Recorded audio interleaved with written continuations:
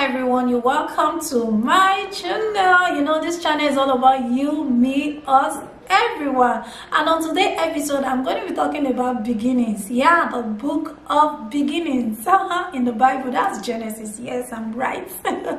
So guys, everything in this life begins with a thought. That clothes you're wearing right now, it begins with a thought. Yeah, that's where it begins from. The cars, the shoes, the bag, the airplane, the buildings, everything begins with a thought.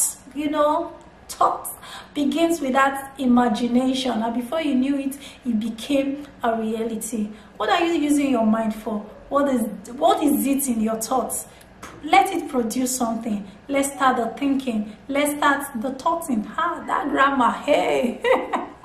So let's start. Everything begins with a thought. What are you thinking about? Whatever is good for you and is good for people, let it come into reality. Everything begins with a thought. Think the right thoughts. Think the right things. Think possibilities, guys. Think possibilities.